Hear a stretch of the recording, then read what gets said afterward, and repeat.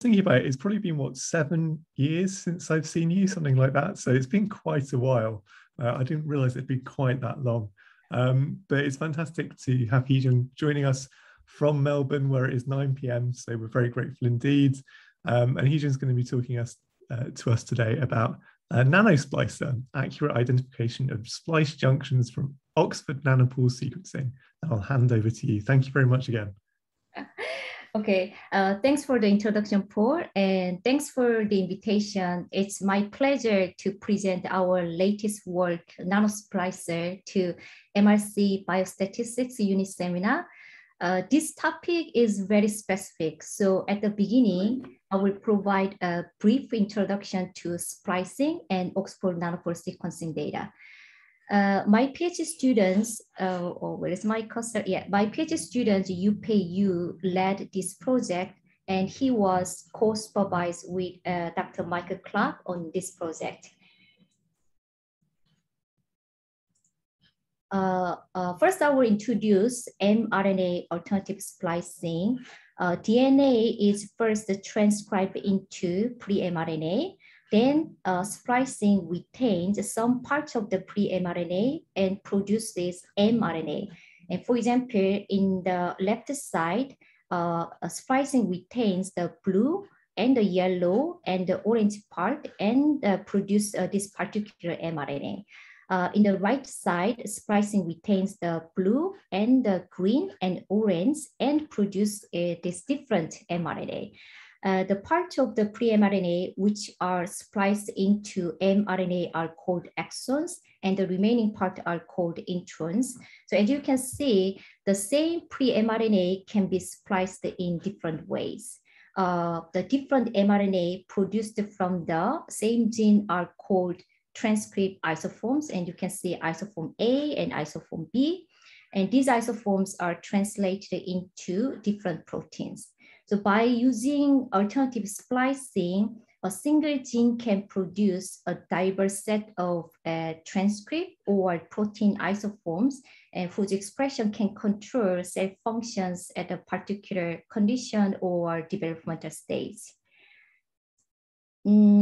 For alternative splicing analysis, scientists often aim to identify and quantify expressed transcript isoforms using RNA-seq data. The short RNA-seq read have been successfully used to identify local splicing events such as exon skipping. However, their read lengths are much shorter than typical transcript lengths. So it's challenging to identify the full-length transcript isoforms using a short RNA-seq read. So in this simple example, I visualize the mapped junction read where the two black bars connected by the dotted line come from the same read and the split and map to the separated exons. So those mapped junction read can provide information on which two exons are connected in expressed transcript isoforms, but they cannot identify, for example, which of these two possible isoform abundances is true. And for example,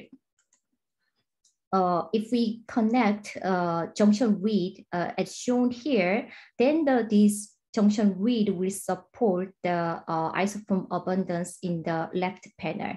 And you can see the 3 copies of a isoform with a B and C and E, and the 2 copies of isoform with A and C and D.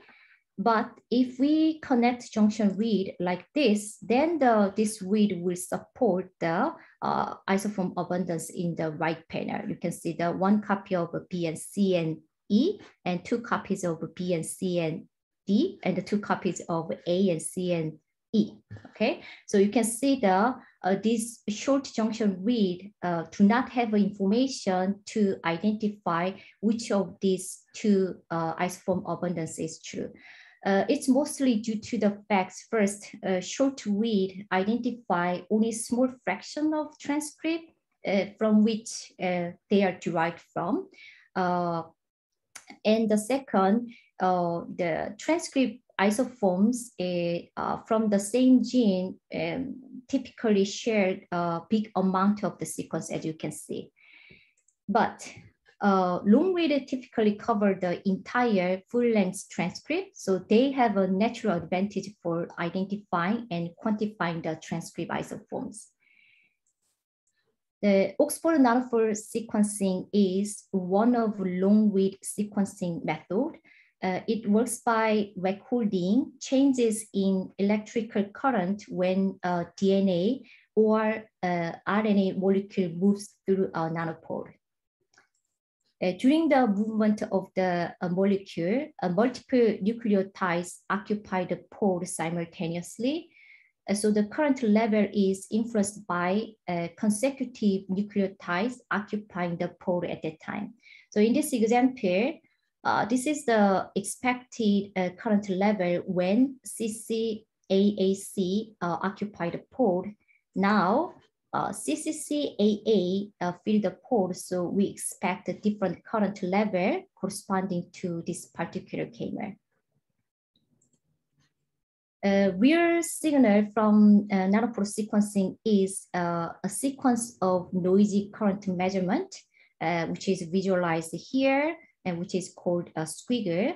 And the speed at which each molecule passes through the pore is not constant. So we often observe different dwell times for different chimers. The typical splicing analysis of nanopore sequencing data is first basecalling squiggles using computational method, and then mapping basecalled nanopore read to a reference genome using mappers such as Minimat2. But a nanopore read have a relatively high basecalling error rate compared to a short read. So unless there are very short exons, they are still good at capturing which multiple exons are connected for transcript isoforms. But this error rate makes read mapping a near splice junction very difficult. This is an IGV plot showing mapped nanopore read with an annotated transcript at the bottom. And this is the known splice junction. And due to the basecalling error in the nanopore read, we often observe these inconsistent mapped splice junctions. So it's challenging to distinguish the real splice junctions from mapping errors. So we can easily make a wrong splice junction identification. The incorrect or the wrong identification of splice junction can inhibit the study of encoded protein isoform functions. For example, this paper identified 2 isoforms with only 6 nucleotide difference in their splice junction here, but they showed the 2 isoforms encode proteins with different functions. So this example shows that incorrect identification of splice junction can inhibit detection of a novel protein isoform with a new function. So here, our goal is to develop a method to accurately identify a splice junction using Oxford Nanopore sequencing. The previous work for splice junction identification in nanopore data either requires additional information such as annotations and matched short read, or they use the information from other mapped read. The main limitation of using information from other mapped read is they are more likely to fail to detect less abundant splice junctions because those from the highly expressed isoforms would replace rarer splice junctions. The poor performance of nanopore read mapping near splice junction is largely due to basecalling errors, which arise when basecalling method misinterpret the raw signal squiggles. So motivated by this, we propose to use the information in the raw signal squiggles to improve the splice junction identification. So by using the squiggle corresponding to each read, our method does not require annotations or matched short read, and also its performance is not affected by other mapped read, and the performance is independent of read depth. So NanoSplicer has the potential to better identify rare splice junctions. Okay, so NanoSplicer takes as input a reference genome and mapped nanopore read and their squiggles. So in this slide, I will introduce some terminology which I used without proper introduction, and I will use during the seminar. The splice junction is a pair of 5', 3' splice sites, which are the boundaries between exons and introns. And in particular, splice junction supported by a mapped read are called mapped splice junction, and their splice sites are called mapped 5' and 3' splice sites. And NanoSplicer corrects the mapped splice junction for each junction within read, and this is important terminology. And the two black dotted boxes connected by a black line show a junction within read, which is a sequence, which is a subsequence of mapped nanopore read that is split and mapped to the different exons. So you can see there are, in this figure, you can see the 8 junction within read.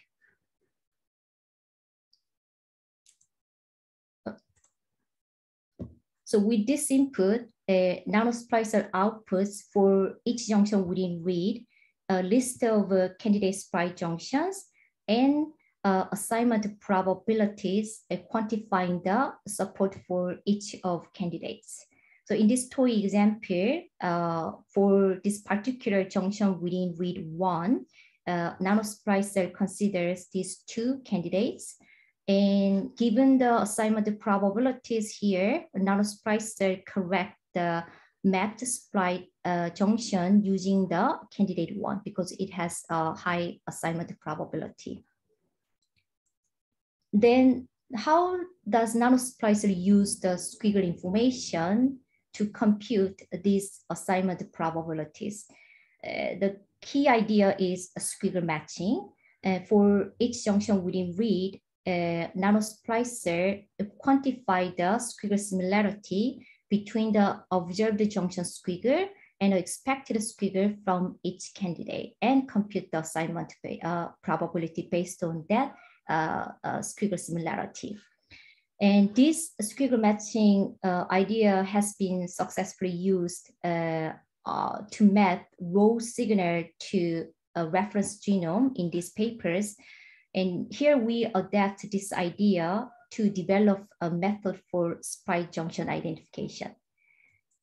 So now I will give you an overview of the NanoSplicer method and discuss each step in detail later.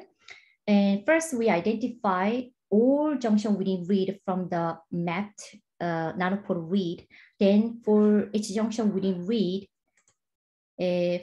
we first obtain a junction squiggle, that is the squiggle section corresponding to the junction within read. Then we construct a list of candidate junctions, and for each candidate, we obtain a candidate squiggle.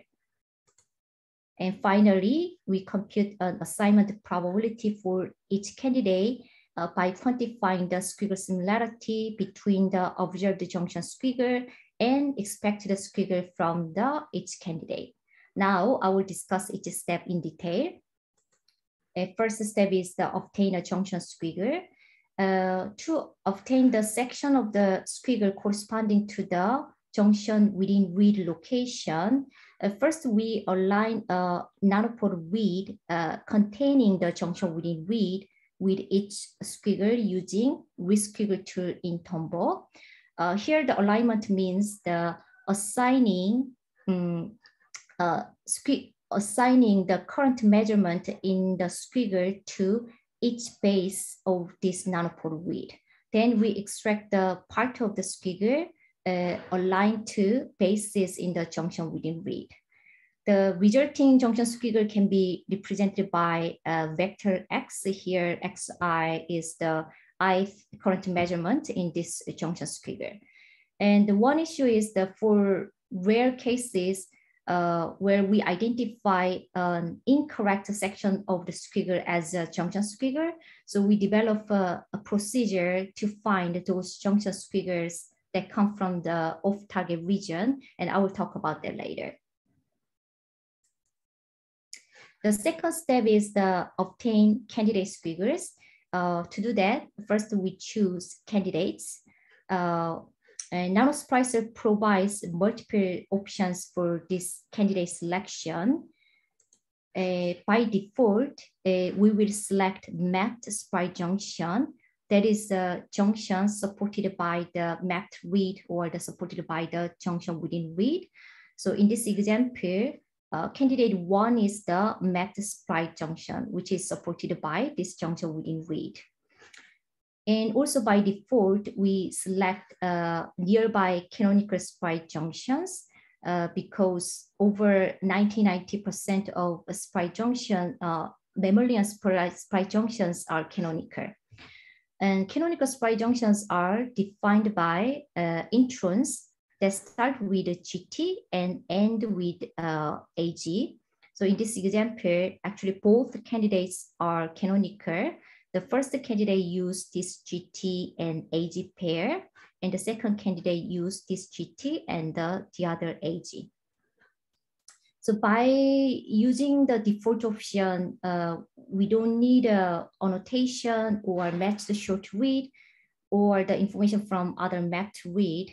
But if that information is available, our software also allow users to incorporate them by providing flexible options for candidate selection. So with the selected candidates, we first assemble junction motifs by connecting sequences from each side of candidate junction using the reference genome. Then we obtain a candidate squiggle using the expected current level model in Tombow. And this model provides the mean and standard deviation of the current level for each nucleotide, precisely speaking for each chimer in a junction motif. Here C1 represents the candidate squiggle 1, that is the sequence of means and standard deviations for the junction motif for the candidate 1. And the C2 represents the candidate squiggle 2. Here we visualize the candidate squiggles by feeding lines through the sequence of means and plus minus standard deviations. So now we have observed the junction squiggle, which consists of observed current measurement, and candidate squiggles, which consists of mean and standard deviations of the current measurement. But before quantifying the squiggle similarity, we first align a junction squiggle to each of the candidate squiggles so that their time axes are compatible. So as I mentioned earlier, the speed at which each molecule passes through the pore is not constant. So we adapt dynamic time warping DTW for the alignment of two squiggles. So DTW is an efficient algorithm for aligning two sequences which may vary in speed. Every possible warping between two sequences is a path through this distance matrix, and we can find the best path or best alignment which minimizes the distance between two sequences using a recursive algorithm. So by adapting this DTW, particularly by placing some restrictions on a standard DTW, we align junction squiggle to each of candidate squiggles. And these alignments also provide the mean and standard deviation of each current measurement in the junction squiggle for each candidate. And for example, for candidate 1, the first 6 current measurement have the this particular mean and standard deviation corresponding to the first nucleotide of each junction motif. And next 4 current measurement have the this particular mean and standard deviation corresponding to the second nucleotide. Okay, so now we are ready to quantify squiggle similarity. And suppose we have a junction squiggle X and capital M candidate squiggles and capital M alignments, and each of which aligns the junction squiggle X to each candidate squiggle. Here CM represent the mth candidate squiggle, and here AM represent the alignment between the junction squiggle X and the candidate squiggle CM. Now we introduce latent variable Z indicating which candidate the junction squiggle came from. And we can model the junction squiggle X using the mixture model shown here.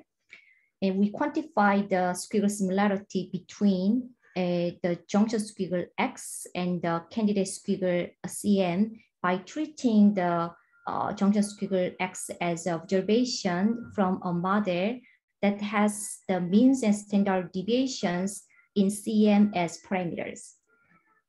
But there is one issue. The junction squiggle X is very noisy measurement. So actually what we did is instead of modeling X directly, we partitioned the junction squiggle into multiple segments and combine this noisy measurement into more stable summary and use that summary as the data in the model, in our model. So in our analysis, we use the medians for the summary as they are robust, relatively robust to outliers. And we define a segment of the junction squiggle X by a consecutive measurement in X, such that for each candidate, they are aligned to the same mean and standard deviation as each other. I will illustrate the segmentation procedure using a toy example with 2 candidate squiggles. So in this right panel, each measurement in X is shown vertically aligned with its corresponding mean and standard deviation in each candidate. Then we segment the junction squiggle so that for each candidate, the measurement in a segment are aligned to the same means and standard deviation as each other.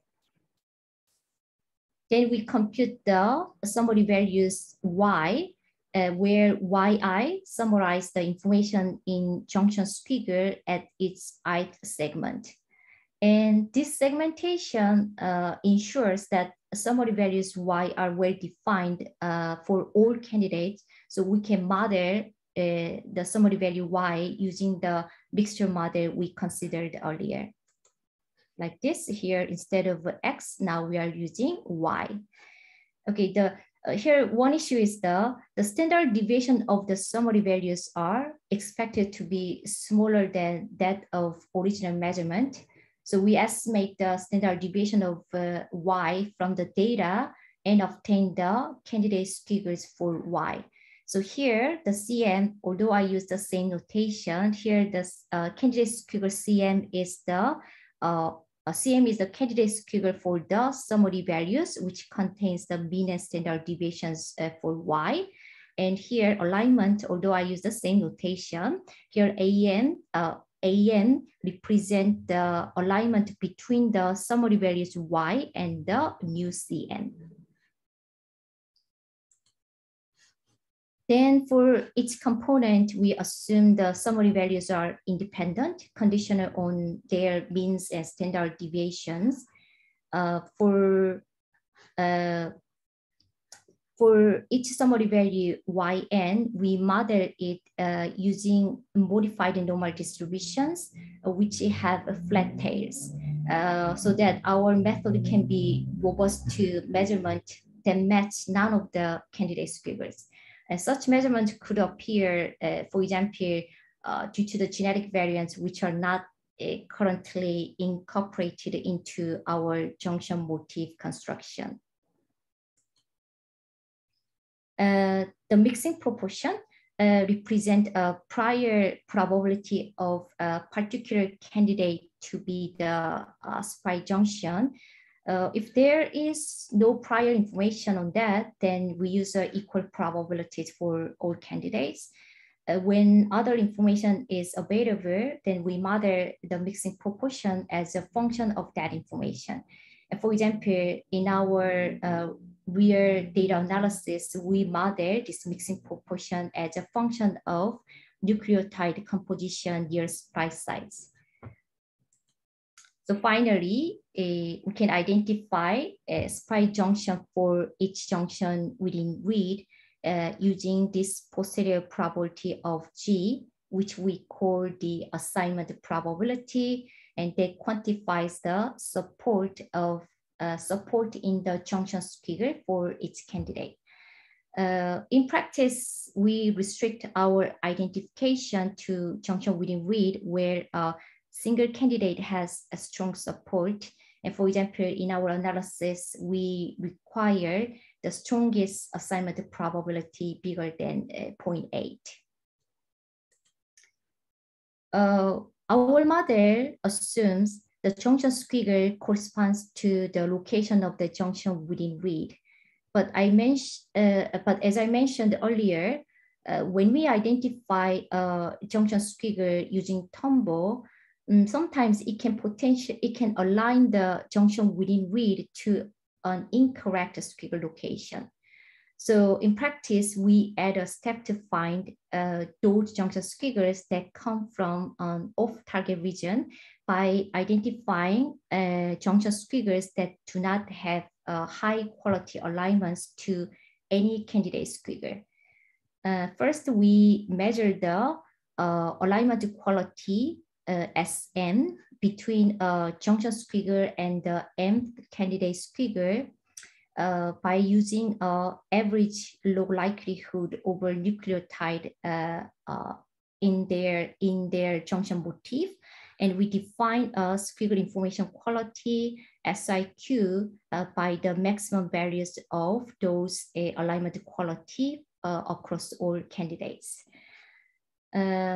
Then we restrict our splice junction identification to the junction within read with a squiggle information quality bigger than a threshold to ensure their junction squiggles have high quality alignment, at least one of their candidate. So we choose a threshold using an empirical distribution of SIQ constructed by pulling SIQ values from multiple junction within read. In summary, NanoSplicer takes as input a reference genome and a mapped nanopore read and their squiggles. And with this input, a NanoSplicer uses the squiggle matching idea and provide for each junction within read a list of candidate splice junctions and assignment probabilities quantifying the support for each candidate and squiggle information quality. And we assess the performance of NanoSplicer using nanopore data set generated from the lung cancer cell line. And we use this particular data set because short read data are available for the same sample, so we can use them to define a ground truth. So we base code squiggles using Guppy, and we mapped base code read to a reference genome using Minimap2. And for the purpose of assessment, we define a ground truth splice junction for each junction within read using matched short read, because a short read have more accurate information on splice junction location. And we focus on around 2 million junction within read from nanopore read mapped to chromosome 1, and that have at most one nearby short read supported splice junction to avoid ambiguity in determining the ground truth.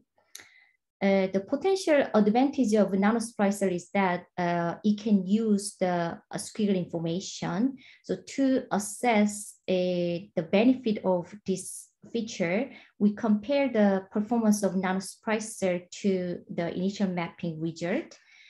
The initial mapping failed to identify the ground truth for 5.4% of junction within read, and by using the squiggle information, NanoSplicer reduced the error rate to 3.9%. And to better understand the advantages of NanoSplicer, we next ask under what circumstances NanoSplicer improved upon the initial mapping result. Base calling errors can result in low quality alignments between the junction within read and a reference genome. So we hypothesize that the initial mapping would perform poorly for junction within read with high base calling errors, so that the advantage of NanoSplicer would be greatest for this junction within read.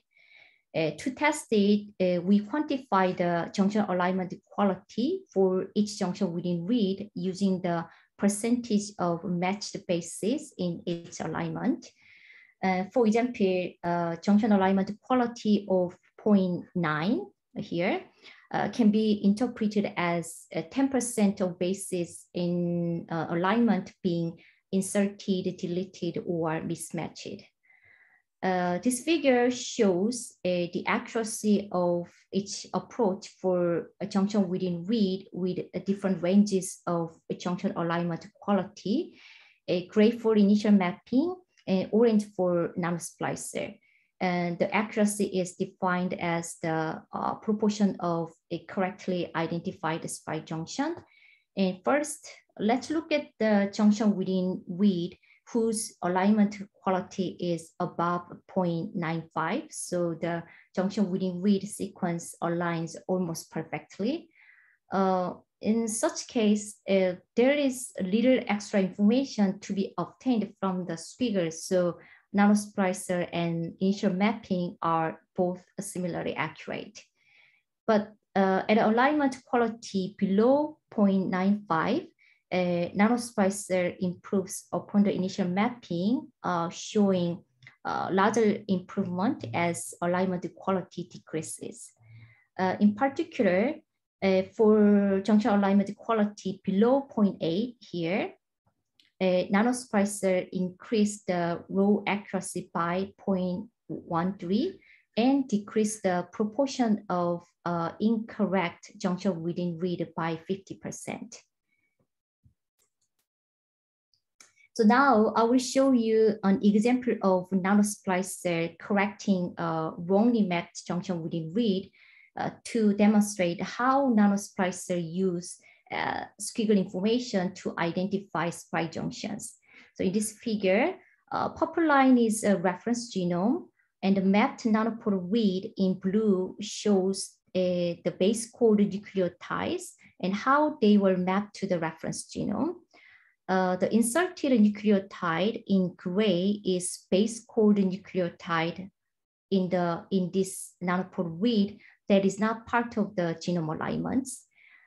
Orange line shows the splice junction location identified by the initial mapping of this nanopore read, and the green line shows the location of true splice junctions supported by short read.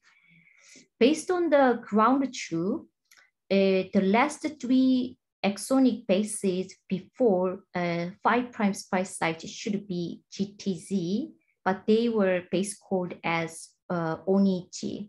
And because of this base calling error in this nanopore read, initial initial mapping aligned this nanopore read to the wrong splice junction location.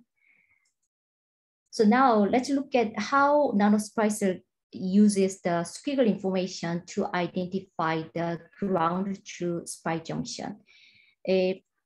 Both splice junctions are canonical.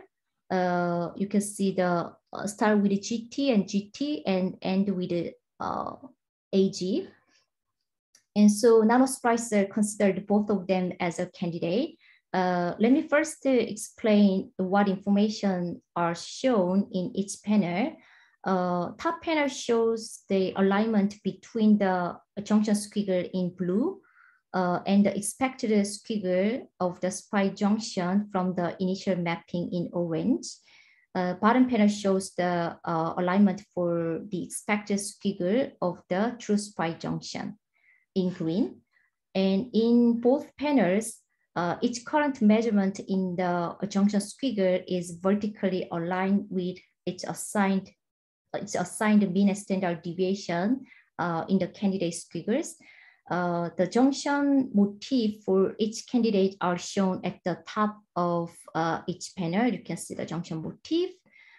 And now you can see a true splice junction contains additional 3 nucleotides GTG, and this is in their junction motif, and this corresponds to the GTG over here. Now let's look at the alignment patterns. The shape of the expected squiggle of the true splice junction, this one, is clearly a better match for the junction squiggle.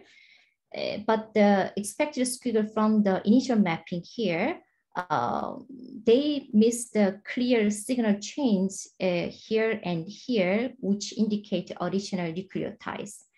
And NanoSplicer quantifies this squiggle similarity using its model and provide the assignment probability 0.99 to true splice junction and identify the ground truth for this example. Okay, so in summary, we developed a NanoSplicer that used the squiggle information to improve splice junction identification. Our method does not require annotations or matched short read, and its performance is not affected by other mapped read or the read depth. So it has a potential to better identify rare splice junctions. And we demonstrate the improved performance of NanoSplicer compared to the initial mapping, particularly for junction within read with low junction alignment quality. The preprint is available in bioRxiv, and the software package implementing the proposed method is publicly available in this GitHub repository. As a discussion, first, NanoSplicer identifies a splice junction only among candidates, so potentially leading to false detection when the true junctions are not included as candidate. But we are not alone in having this kind of limitation. For example, other tools restrict their correction to junctions from annotations or matched short read, or to junctions supported by other mapped read. However, we provide flexible options for the candidate selection, so the user can use the context-dependent candidates. And also in our empirical analysis, we observed squiggle information quality and the assignment probability help filter out junction within read without the true junction as a candidate, so we can reduce the false detection. And potential improvement. Our model used the summary values as a data, and we ignore the uncertainty of those summary values. So incorporating this uncertainty in the model will help improve NanoSplicer performance. And the dwell time issue. Very short or long dwell times may not reflect typical translocation events in nanopore sequencing, so they may cause misleading result. So currently, we partly address this issue by filtering out summary values based on those dwell time, but more principal approach such as modeling dwell time could potentially improve the performance and the further analysis and testing. So we tested NanoSplicer only for analysis of nanopore cDNA RNA sequencing and the R9 pore, but we will test it on direct RNA sequencing and the R10 pore in the future. And the last point, actually, this is an important point. So NanoSplicer provides a splice junction identification. The identified junction could be used in different types of downstream analysis, but for some analysis, NanoSplicer's output should be used with care because NanoSplicer identifies a splice junction only for junction within read whose squiggles are informative. And for example, if someone wants to use the NanoSplicer output for the splice junction quantification, then excluding junction within read without identified outputs or correcting them using the splice junction from other mapped read may lead to less accurate quantification because those junction within read without the identified outputs are not a random subset of all junction within read. And we have the plot in our supplementary material. And we are currently investigating to what extent these ad hoc approaches can provide a good performance in a splice junction or isoform quantification. Finally, I want to acknowledge my co-authors and MedReach group for sharing the nanopore data and the short read data. And so now I'm happy to take any questions and comments. Thank you very much. That was fantastic. The work is fantastic. And also your presentation was incredibly clear. So that was very much appreciated. Thank you. I'd encourage anyone who has any questions to just turn their microphone on and start speaking. And whilst people are preparing themselves, I will ask a question. So I had kind of the opposite question to your first point in your discussion, because I guess you're saying there that because the candidates are kind of competing with one another, if there's a candidate that is excluded from the set that would be the best one, then you can't find it.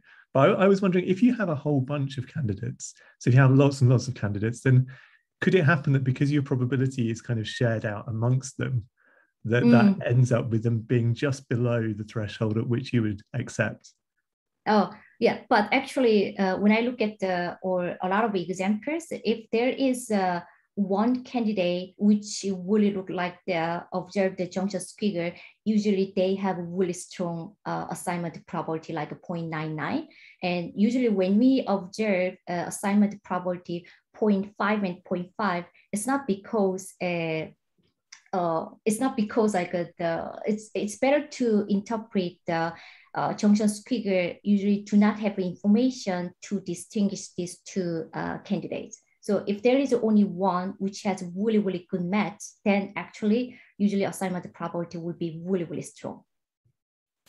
Fantastic. And another sort of technical question, I guess, and I'm not sure how important this is. So in your modified normal distribution, how do you decide how wide the tail should be?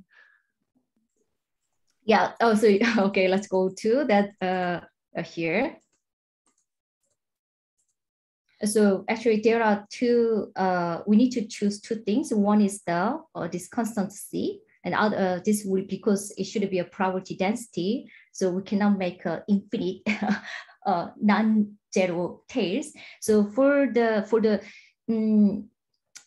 So we obtained the junction squiggle using the Tombow, and the Tombow does some normalization. So our junction squiggle is kind of a normalized current measurement. And so usually they stay in -4 to 4. And so we choose the C as a 4.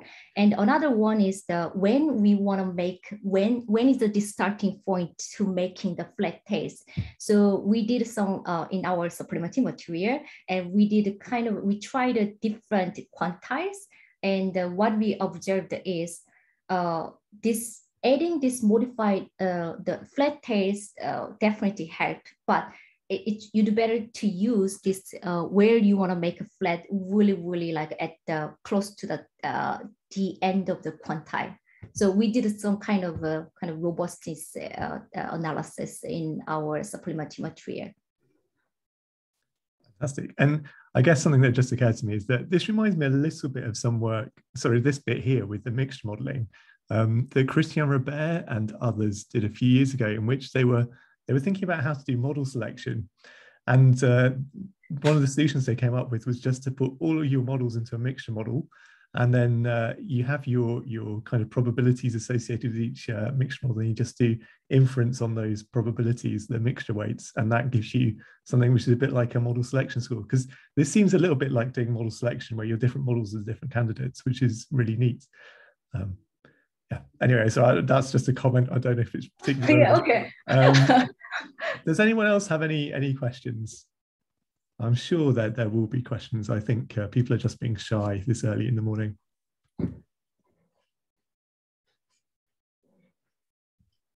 But I understand actually this topic is very specific. So I was actually, when I prepared the slides, I was quite worried, can I deliver the contents in an understandable way?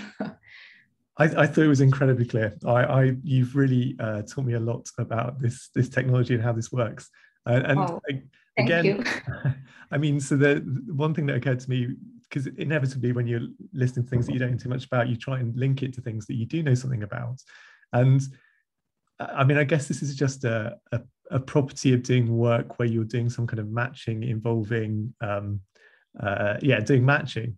Because when you started talking about this, I've done a little bit of work with mass spectra, and in those there's this peptide spectral matching that goes on, where you have this scoring for a peptide against the spectrum, and I guess there's some similarities vaguely, but really, I mean, they have it much easier than you have it, because you have this sequence that you have to think about, whereas in a mass spectrum you're just kind of trying to work out if in this big collection of stuff there is some peptide that appears. But it really, I thought this was really interesting. Anyone else? If there are no other questions, but I hope there will be. Come on, someone must have something.